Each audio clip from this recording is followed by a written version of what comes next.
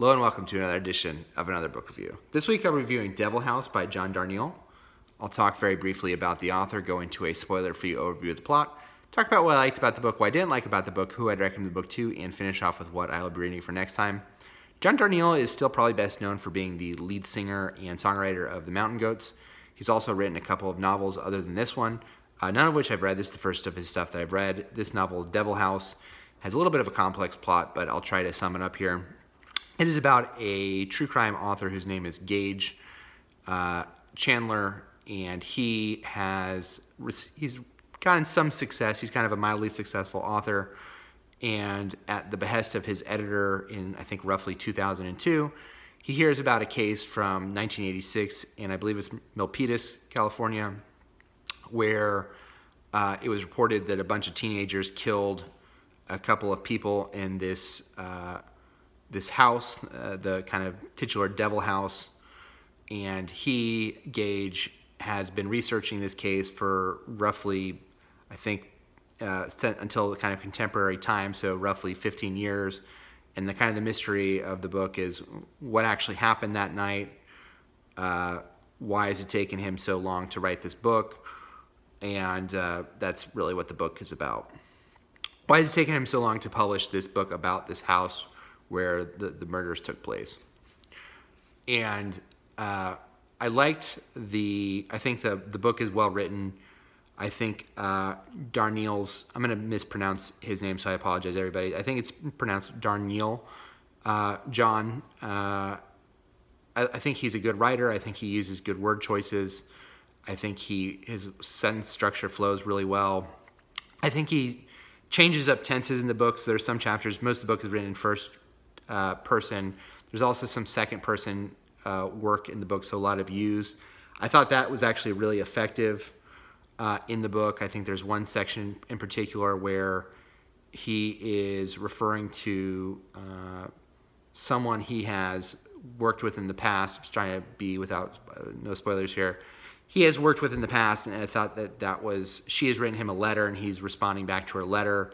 And I thought that was really, really, really powerful. That particular section I thought was really good. I also think that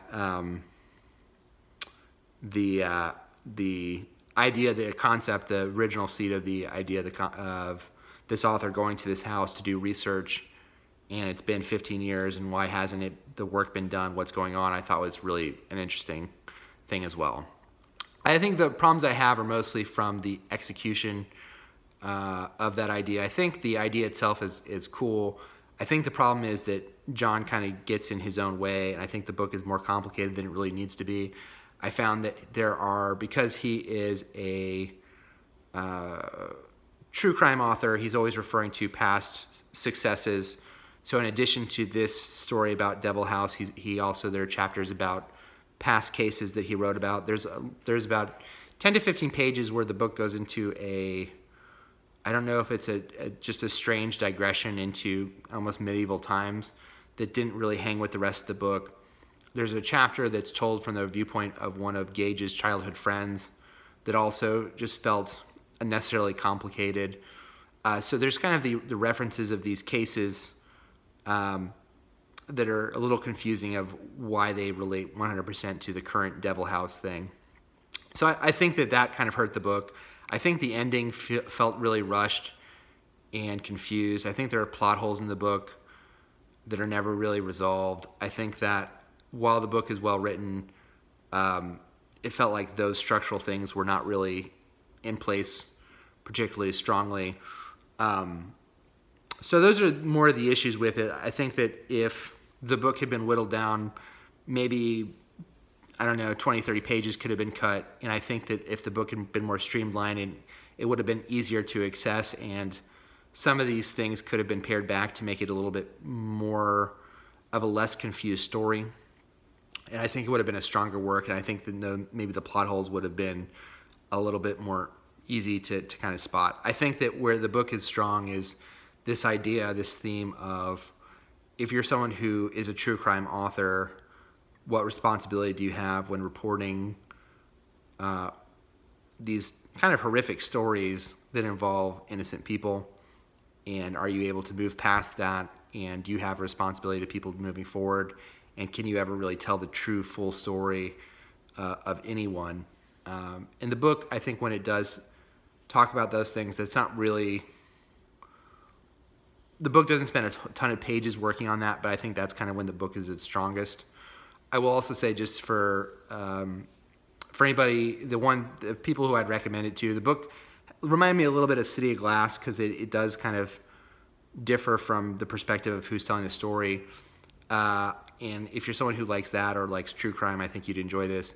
I will say there's kind of a character who's going through a domestic violence situation, and John doesn't really shy away from that, so he describes that. That could be troubling for a lot of people. I think there's also an earlier case. There's pretty graphic descriptions of violence, and I think that could bother some people as well. So if you're someone who... but overall, I think that it was a fun book. I think if you're someone who likes true crime and is interested in a pretty complex novel, in the sense of, like, the book is not straightforward. It's really kind of hides in mysteries and kind of different paths that you have to kind of follow to get there. You may enjoy this. I think there were parts of it that I found a little frustrating, but overall, I think if you're a true crime fan, I think you'd enjoy it. Like I said, I think it is well written, and if you're someone who wants to just check out from, like, a craft standpoint how to do second person you, I think that it's done really well in a couple of places in this. So that's Devil House by John Darnielle. Next time I'm going to be reviewing either The Savage Detectives, which I'm about halfway through, or The Dawn of Everything by David Graeber and David Wingrow. So until next time, please, if you enjoyed this, like the video, subscribe to the channel if you haven't already. Feel free to leave me a comment section in the comment below if you have read Devil House, what your thoughts were. From what I've gathered, I haven't read any reviews, but from what I've seen just on the review places, it's a relatively split. So I'd be interested to hear your opinion if you have read Devil House, or if you've read any of his other stuff, Wolf and White Van or Universal Harvester. I'd be interested to hear that as well, how it differs from this. So until next time, thank you for watching, and bye.